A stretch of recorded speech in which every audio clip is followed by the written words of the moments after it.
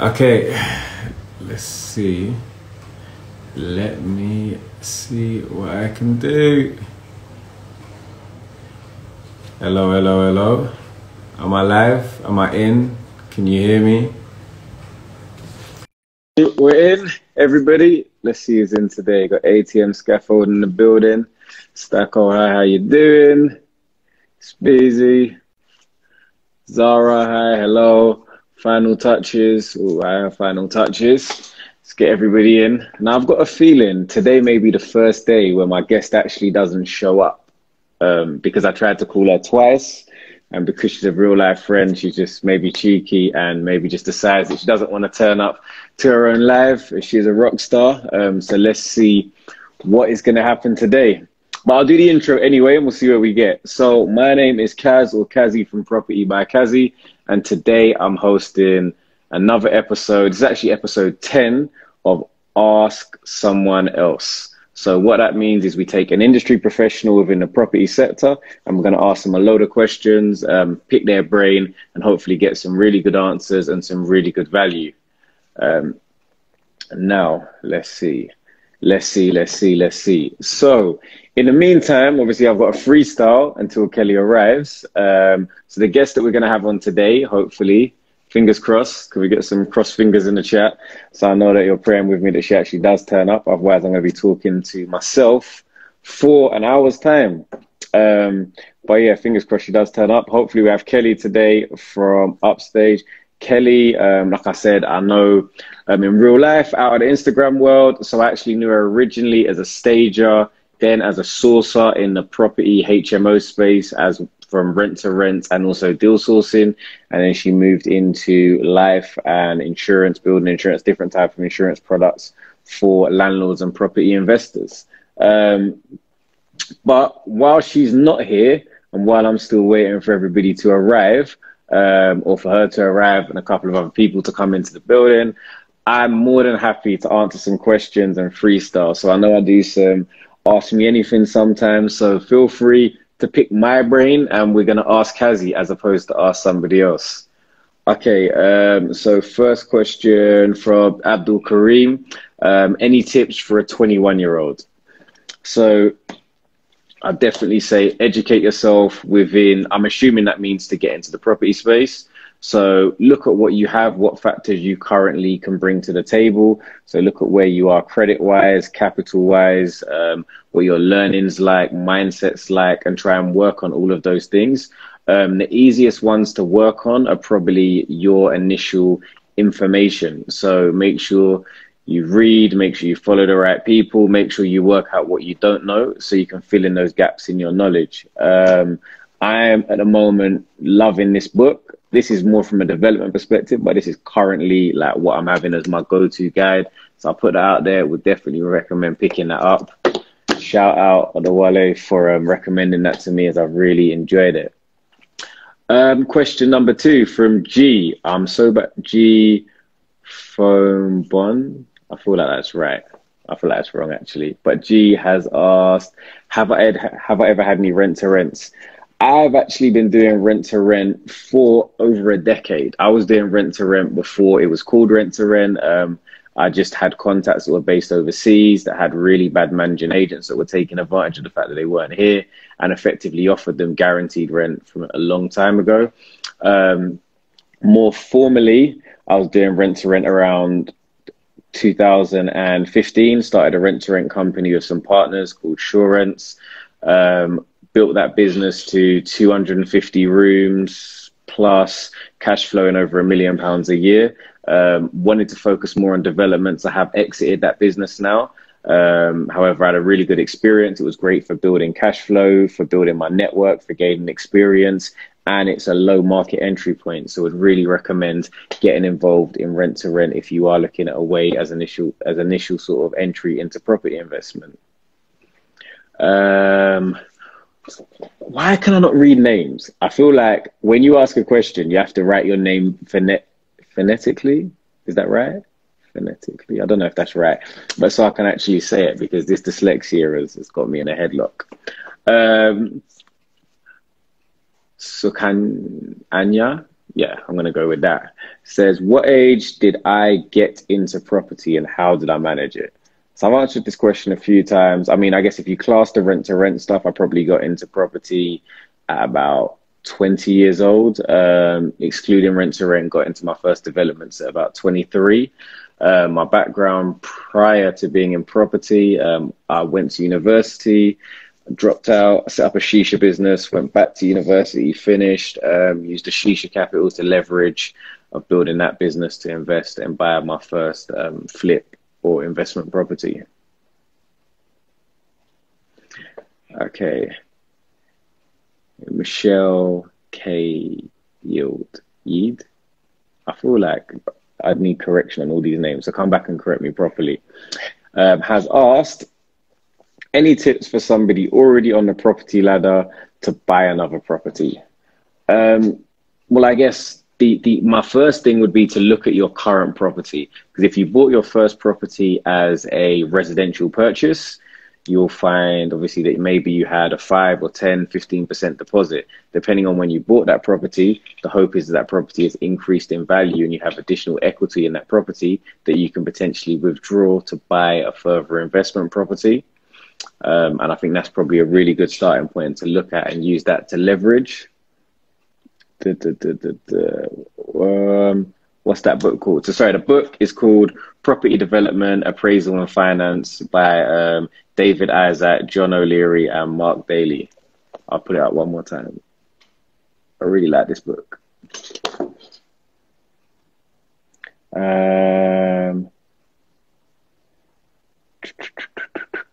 Oh, my guy. He's in the building, actually, the one who recommended the book to me, and he's actually been helping me a lot recently. So big up you, you know who you are. Is it hard to get into the business with no portfolio?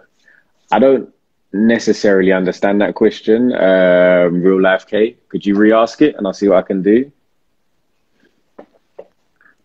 A big part of the BRR method seems to be finding a good deal. If you purchase a property and do a light refurb, e.g. new kitchen, new bathroom, fresh paint, how could you how do you add this much value? I think, yeah, that is a really, really good question. Mo Ims, that one's easy. I got that one right. I know it. Me. So yeah, I think that is really good because one thing, so many of these people that pitch BRR deals, you do have to be able to find something at a price point in which you can add good value for money.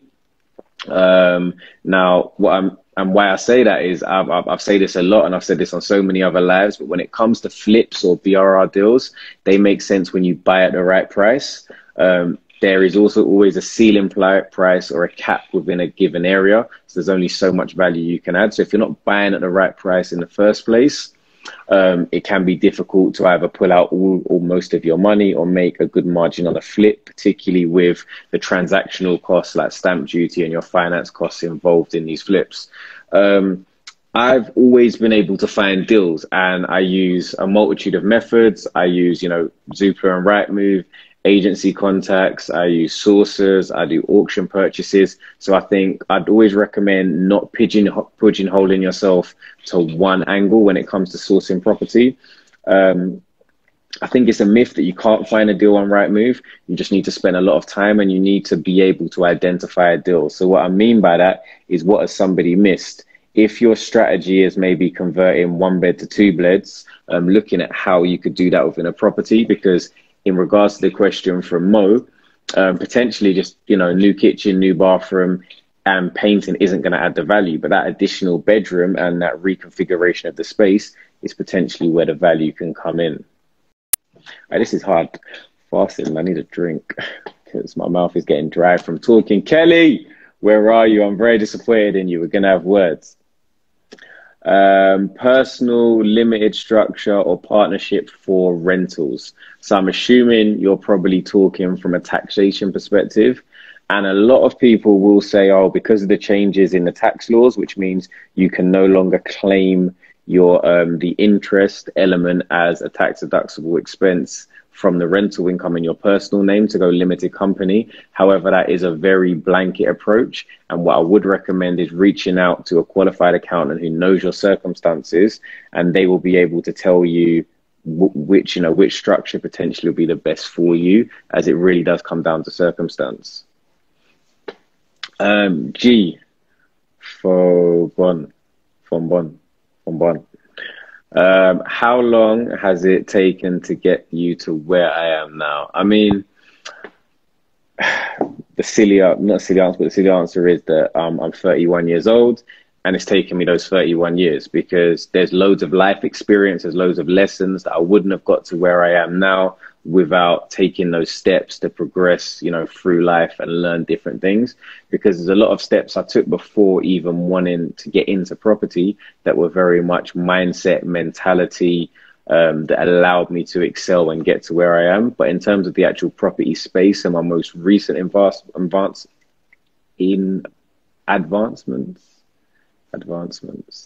maybe right. I would say it's probably taken the better part of 7 years to get to where I am. This is a lot of questions. It's a lot of questions. Okay, next question. Who is a good broker? I'm already in the trade. So if you drop me a DM, I'll send you a message of my personal broker. Away from now on Instagram, there is Sam Norris. I use Sam Norris. I've reached out to him. He's actually been part of this segment. He's done really well for me and a lot of other people within the property space and the network on Instagram. So I definitely recommend connecting with him. I'm going to struggle with this name. Annabelle's. That's what we're going to go for. What are the legal requirements to do rent to rent? So in terms of legal requirements, you need to make sure that your contract with, the landlord is a good contract that is actually fit for purpose for what you're doing. You need to make sure the landlords have the relevant consents from their lenders to actually be able to rent to you, as there are some lenders that don't necessarily allow that structure. You need to make sure you have the relevant things in place. So you're conducting your, right to rent requirements. You're registering with the correct deposit schemes. All the properties are compliant when that comes to your gas safety, EICRs, your HMO requirements. That's house of multiple occupancy. If you require full planning permission or just a HMO license. I think they're a lot of the top level stuff. Apologies, just getting a call coming through. NPAC. Yeah, I think I followed you recently. MPAC property. Where do I get most of my projects from? Direct to vendor auction. I'd say, so I've probably done about 50 projects over the last 7 to 8 years. And it's been a real mix. I'd say direct to vendor has probably been the lowest. I've maybe done about 5. Auctions, probably in the middle, about 30% from auctions.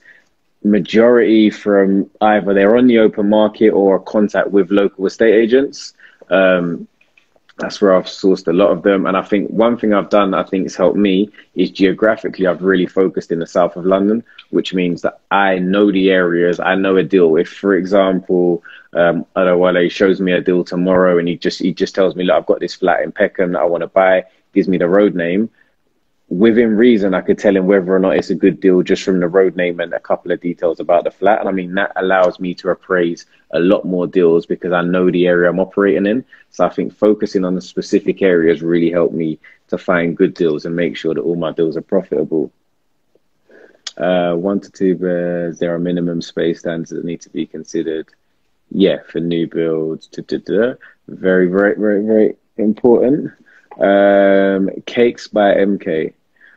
I'm currently 18 and want to get in real estate. I'm not planning to go to uni. What can I do to pursue real estate? And do I need to go to uni? So no, you don't need to go to uni. I studied economics in university, so it didn't actually have anything to do, directly with property development. However, I do think some academic qualifications do give you a good base for the industry. So again, as I mentioned, when it comes to being able to source and look at deals and see how profitable a deal is going to be, just loads of stuff, like even just using spreadsheets and Excel and stuff like that, it did really help. But no, you don't need to go. I think there is a plethora, that's another good word, of information, free information as well out there on the internet, between Clubhouse and Instagram, YouTube, LinkedIn, Facebook groups. So much good information out there at the moment that you can go and start to learn about different areas of real estate, start to narrow down what you want to get into. I mean, if you want to get to more in the corporate side of real estate, then yes, you'll need your professional qualifications. So you will need to do some sort of education, whether that's university or a direct qualification. But it really depends on what area of real estate you want to get into. So I think starting to do your own research of what interests you, what you like, is probably a good base there. Do I know anybody mentoring? I don't know. I know Tej has some good e-learning. I know there's mentors like Io Gordon does quite a lot of mentorship. I know Daniel Moses does quite a lot of mentorship. If anybody knows anybody else that they recommend, please feel free to put them in the chat box below. Abdul Kareem, how much money is needed to start up a first-time rent-to-rent business? Or start a rent-to-rent? So I guess to secure your first property, it really depends, obviously, the area in which you work in. I'm going to speak about London. I'll speak about my experience. The first property I secured, I think, what was the first property? I think it was a three-bedroom flat with a separate living room. So we were going to use a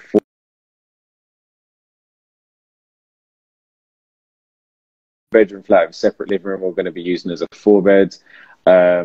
Now, I think the rental was around 1,500. We had to furnish the property for approximately £500 a room. So that took it to 3,500. We managed to negotiate zero deposit. It's not guaranteed that you could do that. And then had a light refurb. So some painting, decorating, a few bits we tidied up. So probably all in 4,500 was what we were needed to secure that property. Away from that, we had some contracts, marketing, some other stuff to actually get our first deal across the line. So I think initially we had probably £6,000 was my experience, but I'm sure, again, feel free to get involved. Let me know what your experience, if you have got involved in rent to rent in London or anywhere else, and how much you paid to get your first property. Okay, so Cakes by MK. I would love for works for Savills. Do you know how I could get in, or do I have any alternative routes? In what capacity would you like to work for Savills? Because I mean, Savills do everything. Savills run auctions. Savills have surveyors. They have a rental arm. They have a sales arm. So they have a lot of different areas you could get into. So I guess it really would depend in which area of Savills you'd like to specialize in. What's this? Let me have a look at this question. Do you have any plans outside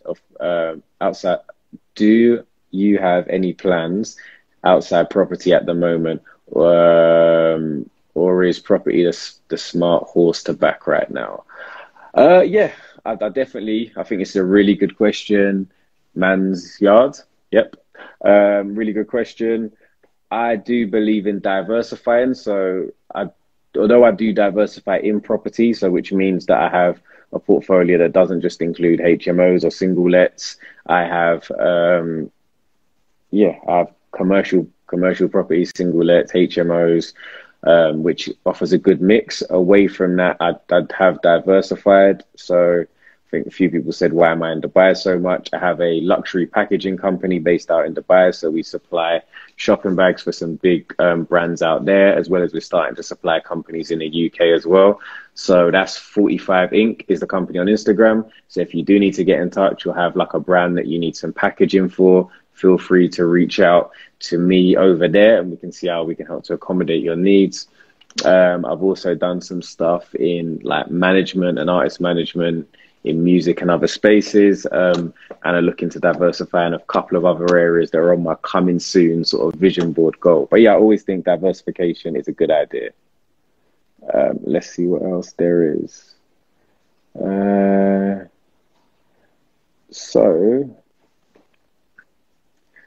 Joey Lynch. So I guess this really links into the last question. I don't necessarily have a desire. Like I'm a proper London boy. Like I love London. I love everything about the city. I couldn't really see myself living anywhere else.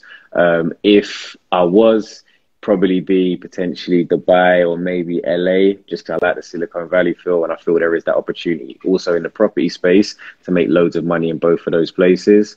But yeah, obviously because of my business, I'm back and forth between Dubai a lot. But yeah, now I'm a proper London boy at heart, and I can't see myself going anywhere for the long term. What else? What else? What else? Do I charge for mentorship? No, but it's because I don't offer mentorship at the moment. Just reason being is I don't have the time to dedicate to what I think would be the level of service that I would like to offer in the long term. So I try to do things like this, where I can, talk to a lot of people at once, hopefully answer some questions, hopefully add some value, and hopefully give back and say thank you for everyone that's followed me and supported me on my journey. In the long term, of course, I'd love to do mentorship because I'm all about giving back. I'd love to add more value, be able to help other people excel on their journeys. But at the moment, it's just not something that I could commit to delivering. I do have one quote unquote like intern who's working very closely with me on different projects, but nothing that I would do on a larger scale. Potentially, though, I did network with the Hill Hub recently. So for those who haven't checked in, we've got a competition currently running with the Hill Hub. It's a couple of posts back.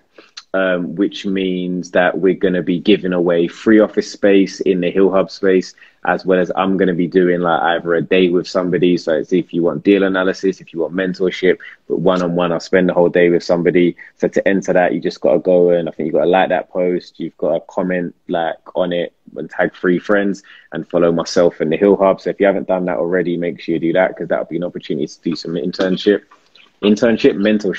But the reason I mention that is also because I did speak to them about potentially they've got this really amazing boardroom that they use for training. So they were going to give me the opportunity to maybe run a couple of sessions there where I can invite some people down. And whether you want to do deal analysis, whether you just want to pick my brain or do kind of this, but on a more, not one-to-one, but mini group session as lockdown eases, I think that'll be really good. What do you think about the idea of doing that? Would people be up for that? Again, because I can't offer the mentorship, but hopefully that would be a good way to add value. Alfred. By the way, if you're not already following my guy, Alfred Daisy, make sure you're following him. He's got a live right after this, so I'm going to clock off bang on time to make sure I can go and watch that. Alfred Daisy, actually, just go and tag yourself in the question section so people can find you directly. But he's got a live with the amazing. Why can't I talk? It's because I've got to talk non-stop. Because Kelly let me down. Go and find Kelly upstage and say, where are you?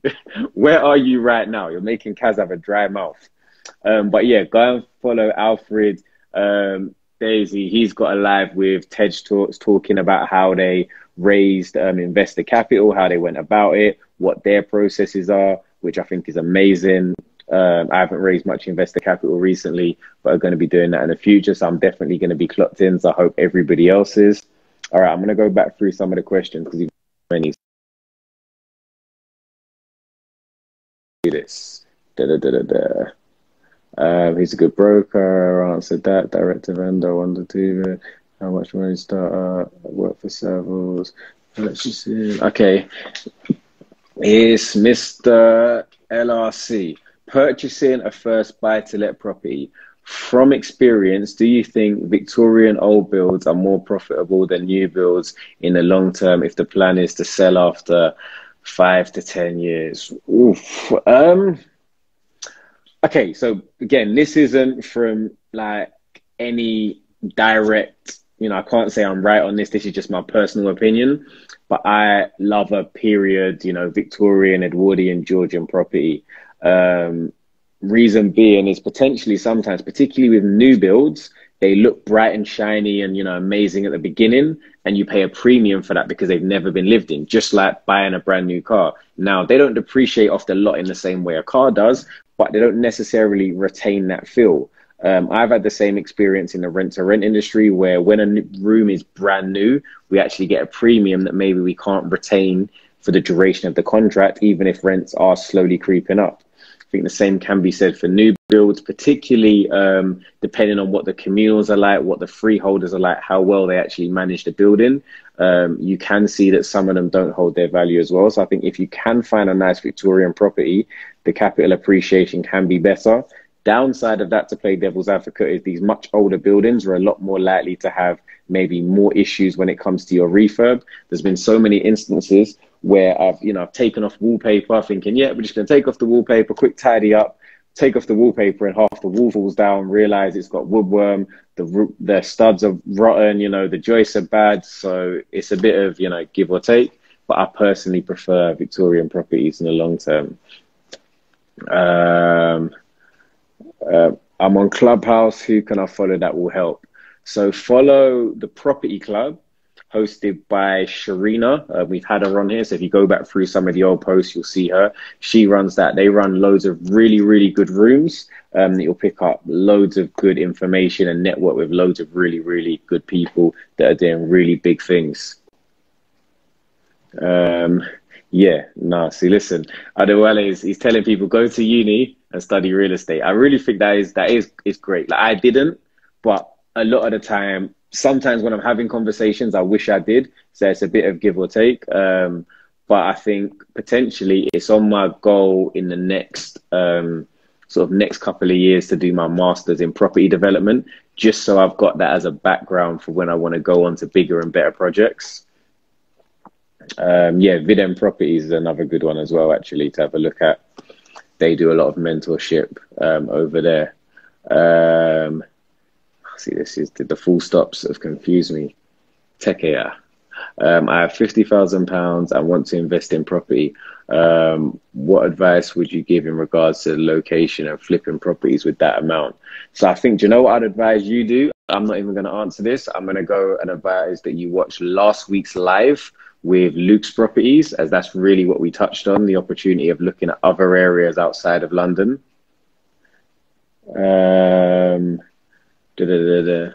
Not sure if you said you was. If you did, how has having dyslexia been with your property journey? I mean, I don't have to write that much, but I do, I did used to potentially think sometimes I'd have to spend a lot longer than, everybody else in terms of, when I'm crafting emails or trying to write offer letters or just do certain things. So I've used some good software. I use a software called Grammarly Pro. I think it cost me about £89 for the year.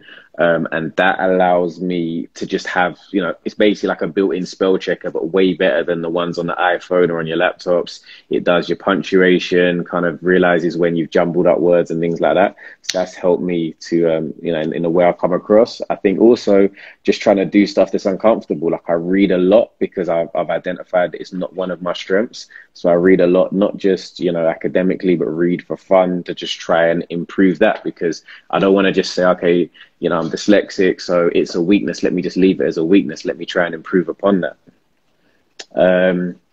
There's another Kazim, same name as me.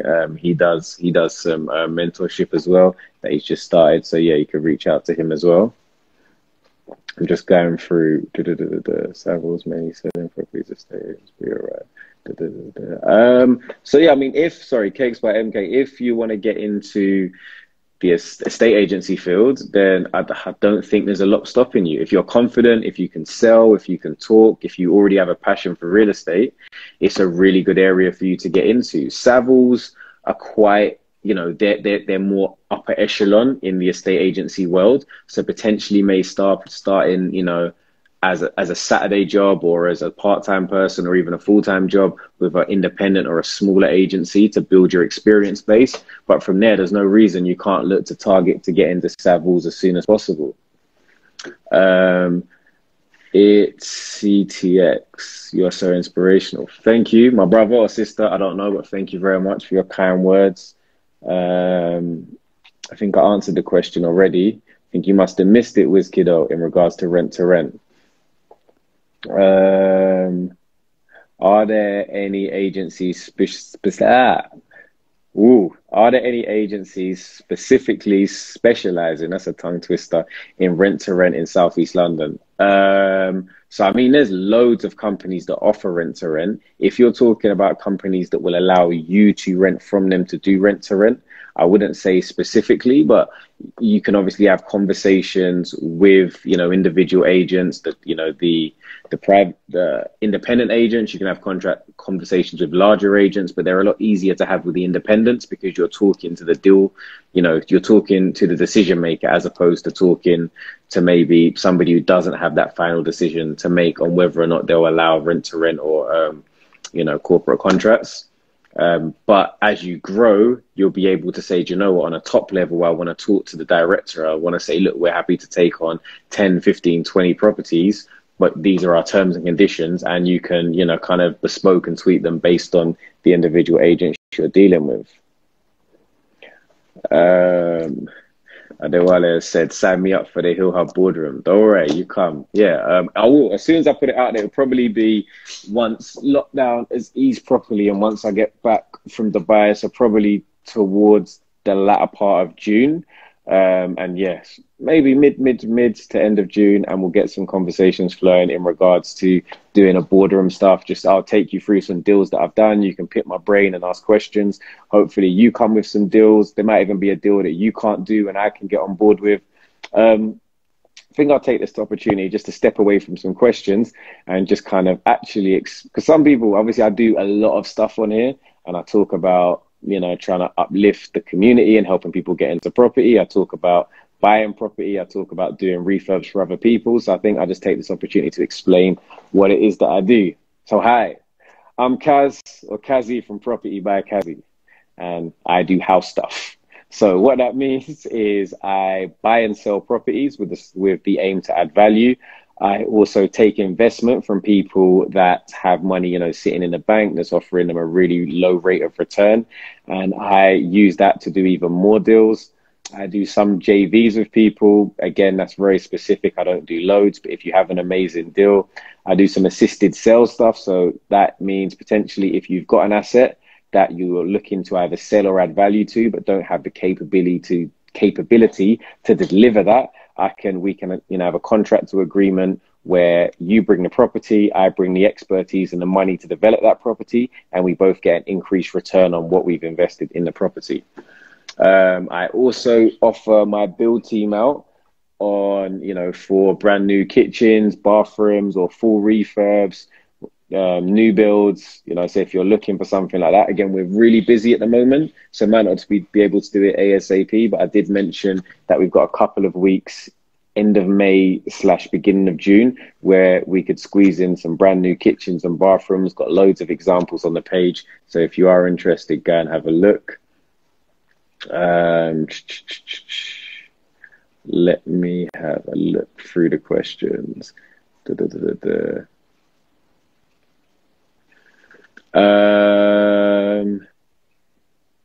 I said this so well earlier.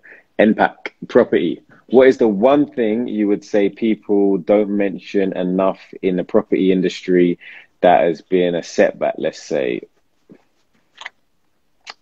Personally, touch wood, I've not had that many setbacks. I think, honestly, I'm quite risk adverse. So by that, I mean, I don't really love risks. I like to try and mitigate my risks as much as possible.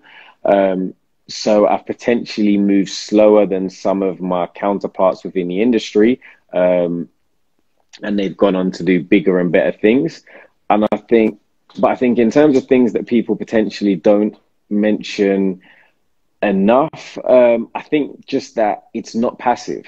Like, property can be passive, but from a real top level, if you want to be great at something, you have to have a good level of involvement. Whether you're doing rent to rent, whether you're doing flips, BRRR, HMOs, it's not a passive income. You're not just going to sit there and make money overnight. Now, don't get me wrong. If you're saying what you want is anywhere from a 5 to 10% return on your money, that can be passive, because you can give someone like myself or loads of other people that do great stuff in the property space your money, and we will work that for you and guarantee you your return. However, if you want to be doing the deals yourself, you want to be setting up your own property business, it's not passive. You're going to have to do the groundwork. And I think that's maybe one thing that when I see these YouTube videos, because obviously all I do is watch property stuff pop up that say how to make money with no money, how to make money in property without doing anything. And I just think, like, you're just selling people dreams and telling them rubbish. Wendy, is it worth expanding the group floor to create bedrooms? Does this actually increase the value? I don't know what you mean by ground floor.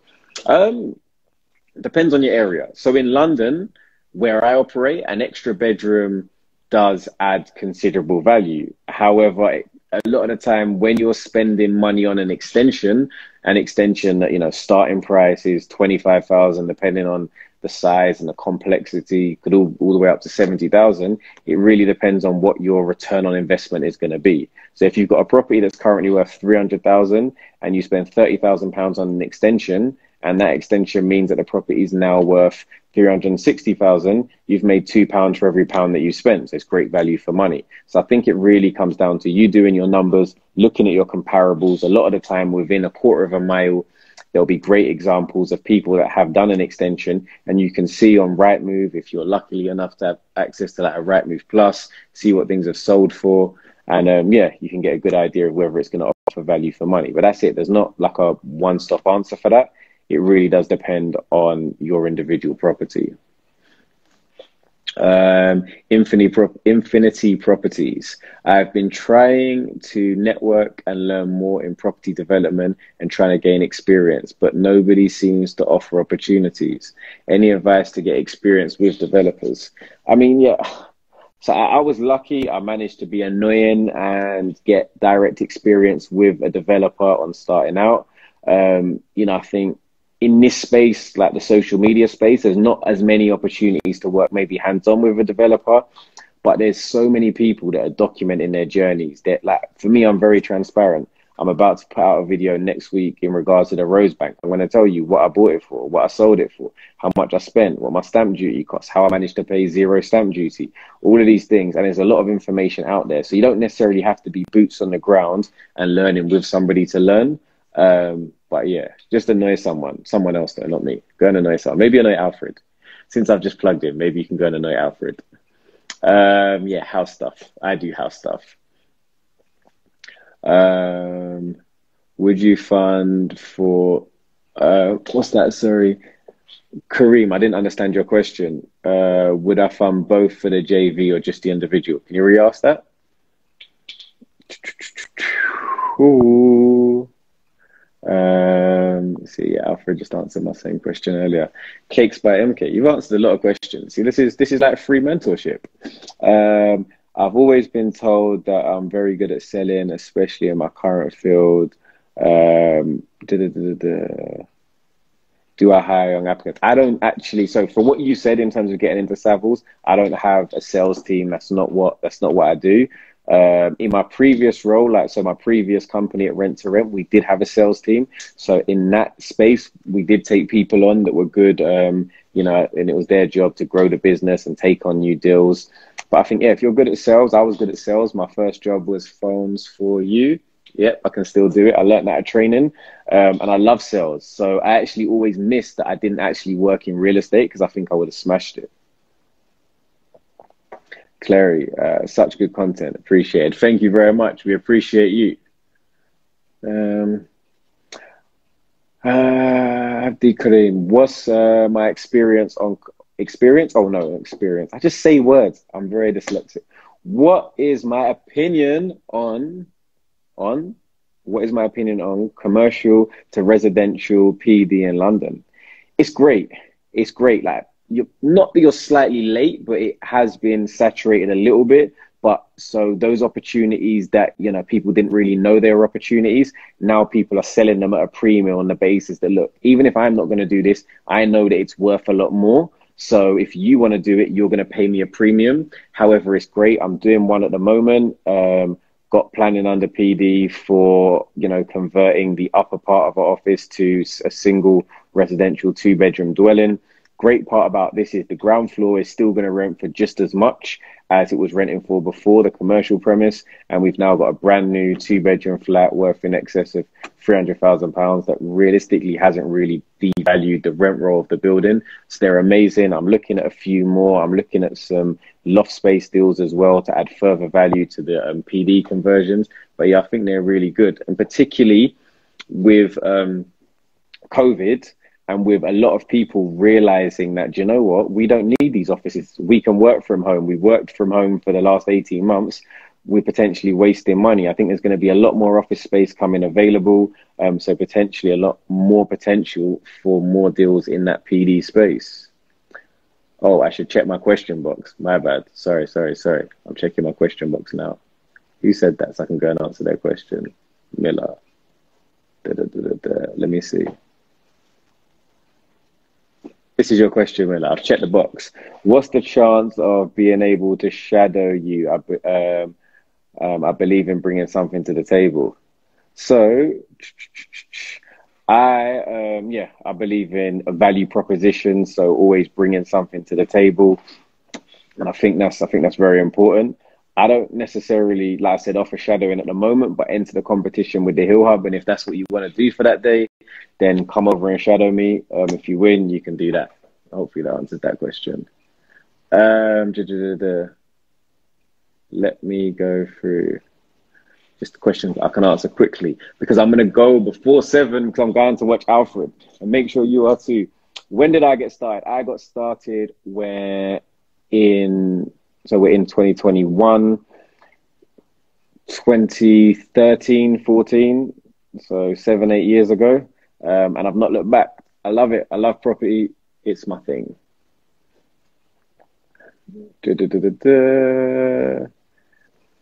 Have I done any BRRR? So yes, I have.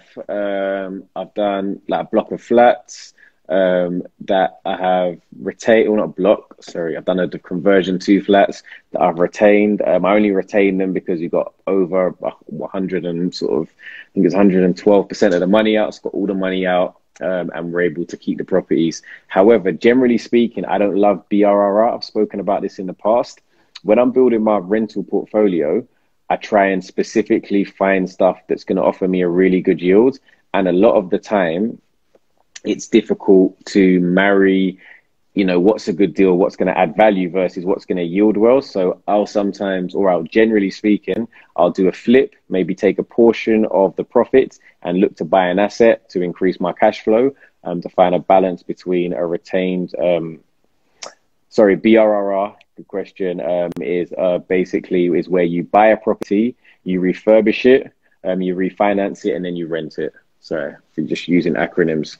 But yeah, so generally speaking, I don't love it, but it is something I've done in the past. I would only do it if I get 100% of my money out, because at the moment, now that I think I've built up my experience, my goal is to just do bigger, better, more fancy, more amazing projects, because I actually really like property. So I'd love to do projects that look really nice. My goal is to do a development of maybe like 9 houses, build a little street, and build 9 bespoke, really nice houses. I think there's a great market for that at the moment, because a lot of people are looking at, wanting that outside space, wanting a built-in office, built-in gym, and I'd love to design those. So that's kind of my goal. So I'm looking at sites like that. So if you have anything like that, give me a shout. I'd love to work with that. I'd love to work with somebody on something like that. Mr. Meeks, how did I become a goat? Just born a goat. I don't know. This just happened. Can't even get out of that question. Now I'm just stuck. Let me have a look. Okay.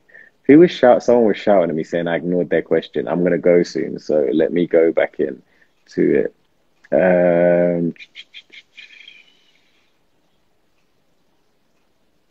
Oh, sorry, I didn't realize you were in Infinity Properties. Abla, how you doing, man? You're always here. Much appreciated for showing up every week. I see you. I see the people that are here every week as well. Don't think I miss you. I appreciate it. Um, Kaz, with regards to lending your build team, would I consider a job, full refurb in the southeast? Um, oh, I thought you meant southeast London. Southeast is in Southampton. Unfortunately, not only operative in the M25. Du-du-du-du-du. What would you say is the average cost per room for a HMO renovation? If you're just looking, again, renovation is a difficult word. Let's say we're not doing any plumbing, electrics, the flooring's fine. You know, it's just furnishing, dressing, tidying up. I budgeted £500 a room. And that was kind of my go-to metric that I would use. I'm going to try and rush through some of these questions. What SBZ 24s? What is the best tip you would give to somebody who is a beginner in real estate? Learn as much as you can. Like, don't ignore the learning, because it's great to start doing. And don't get me wrong, you'll start doing and you'll do amazing things, but don't forego the learning, because some of the mistakes you can make if you don't have that information can be very costly and can put you off from developing and growing, like, you know, within the space. What did I study at university? I studied economics as a numbers man, because obviously I can't spell, so I had to shy away from that and do some numbers. If you transfer your properties to your kid's name and live for 7 years, there's no tax involved. Correct. Can't remember what, I don't know what that is. I think Alfred was asking somebody else's question. What's your question? I said, will I help you in a joint venture contract? Will I help you prepare the contract, or will I do a joint venture with you? What question are you asking there? I answered, what's BRRR? What was the first deal when you started? Okay, so Stella, my first deal, I bought a property. It was called a baptism of fire in property, because my first deal ever was, I used a bridging loan. I didn't use a residential mortgage. I wasn't able to get one because I had bad-ish credit, or not imperfect credit. Didn't have great income at the time, but really just wanted to get going because I built a capital from my shisha business. It was a flip in Sydenham. It was a 1-bedroom flat, had a really big kitchen. I converted to a 2-bedroom flat. Purchased it for, I don't know the numbers, and I'm going to spend ages getting into my laptop, but I just remember that we made net about £42,000. Purchased it at auction from a housing association, so I knew it wasn't, you know, there wasn't too much sort of dodgy stuff that could have gone on. It was pretty safe. Needed a full refurb. Actually ended up refurbing the corridor, the communal area, at my cost, just to make sure that we got a good buyer. My mistake I made on that one was I was, you know what I mean, I was new, I was very green, I wanted to make everything really fancy, and I put a TV in the bathroom behind like a mirror in the bath. It wasn't the area for that. It didn't work. I actually had a buyer who was so annoyed that I'd wasted money on it. They said they're not offering, just on the basis that I'd done that. But yeah, that was a little lesson learned. But that was my first deal, and I'm just carried on doing a lot of similar stuff since then. Joe Lynch, thank you for taking the time out of my busy schedule to do this every week. Greatly appreciate the information. I think I've answered your question, but I'll go back to it if I've missed it. But thank you anyway. You're more than welcome. Thank you for following. NQ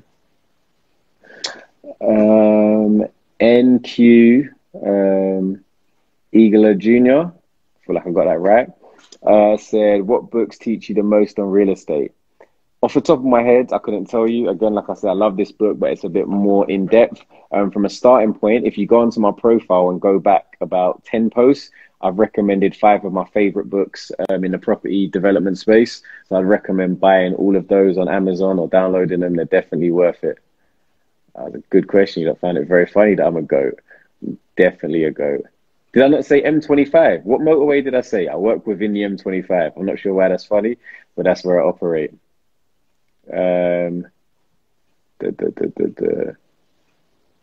Serviced accommodation are the best yields. It's a bit of a loaded answer in terms of yield. Like, yes, serviced accommodation can offer you really high rates of return on the property. However, obviously, there's a lot more work involved. So depending on, for me, when I was looking at serviced accommodation, I tried it and I didn't love it because unless you have like a delivery partner, like I had a really good cleaning company who were doing all my check-ins and inspections and property management, but without them, I obviously have to calculate my time into my yields. And if I calculate what I charge per hour and the amount of work I was putting in, or how much I have to pay somebody to manage my service accommodation, the yields weren't as amazing as they could be. And you've also got to take into account voids, the effects like, you know, a pandemic or other issues have on your returns. But from a high level, yes, they offer you a better rate of return than HMOs or single lets, but there are other things to consider. Sabi Balagan, my favorite person in the world. Love to have you here. You forgot capital gains. Okay, thank you. But yeah, reach out again. My other thing is always go to the experts. Obviously, I'll answer as many questions as possible, but from a tax perspective, go to an accountant and speak to those. Kazi, will you say it's better to flip estates and sell them or rent them? That really has to do with your personal preference. Like, what are you trying to achieve? Are you trying to achieve an income? Are you trying to increase your working capital to do bigger projects? Are you trying to spend your working capital on buying nice trainers or nice clothes? Like, it really depends what your target is and what you're trying to do. Personally, I like to find a balance of both, but find properties that I can buy and add a lot of value to increase my working capital pot to do bigger deals, and also keep a portfolio to rent to obviously maintain my relatively passive income. Let me go back to the questions. This is a load in there. I'm actually going to run out, but I think this has been really interactive. Everyone's been quite involved. So I think I've got another gap coming up. I may actually just do my own live once done when I'm not fasting, and I can drink water or drink loads of tea like Luke was last week. Which question? Okay, let me pick this up now. I have a basement space that's not been converted yet. What do I recommend you do with that? So that's interesting. That was Kelly just phoning me, by the way, at 6:52. So we'll speak to her afterwards. But yeah, space. So yes, that basement space. It really depends. Maybe ping me over a picture of it. Let me know the floor plans. Let me know what type of building it's part of. If you're planning to just get extra rooms down there, potentially not, because basements to go down is way more expensive than going up. So I would advise that you look at what value you're going to add by doing it. Funny enough, I've just had an option agreement accepted on a basement space where the guys over at AA Drafting are going to get us hopefully planning for a brand new 2-bedroom flat. So for that one, for example, it doesn't matter that the works are going to cost in excess of 150,000, because the hope is that the 2-bedroom flat is going to sell for in excess of 450,000. So minus what I would have paid for the land itself, it still makes sense. So I think it really just depends on what you currently have there, what you plan to do with it, and how you're going to add value. Hope that helps. There's so many questions and I'm finishing in 2 minutes. What do I study at university? I've answered that. There was a question on, I'm just going to go through the chat. Are there any questions in the chat that you guys think I should answer? Let me have a look. Thoughts about 75% bridging plus finance and renovation. Thoughts about 75% bridging plus renovation cost structures. I'm not sure exactly what you're asking. I don't have a lot of time, so I'm going to ignore that one for now. Sorry. Tej. I hope you're preparing your selfie light for your interview with Alfred, so you can tell the people how they can earn, you know, hundreds of thousands of pounds. Let me have a look. Any other questions I can answer quickly? No, I think I'm done. Kelly, you had the cheek to join at this time. You're crazy, Kelly. You are the craziest person I know. You beat Tex Jones's world record of being 12 minutes late to arrive 54 minutes late to your 1 hour chat. You're mad. I'm going to phone you shortly after this. Okay. Anyway, this has been Ask Someone Else, where you've asked me instead. You've got me working, Kelly. No, I'm not listening. I can see you typing. Just stop typing. Just phone me after this.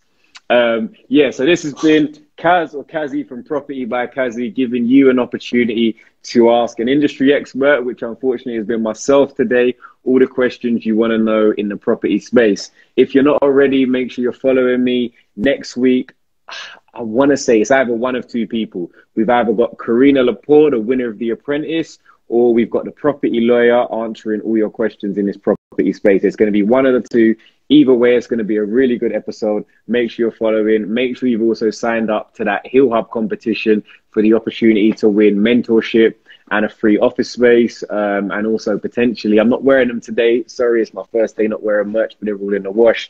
Property by Kazi hoodies. Kelly, do you think you could come next week? You're bluffing. I'm booked up until June. But no, I'm joking. We'll catch up soon, 100%. Thank you very much, everyone. Appreciate it. Enjoy the rest of your weekend. Take care.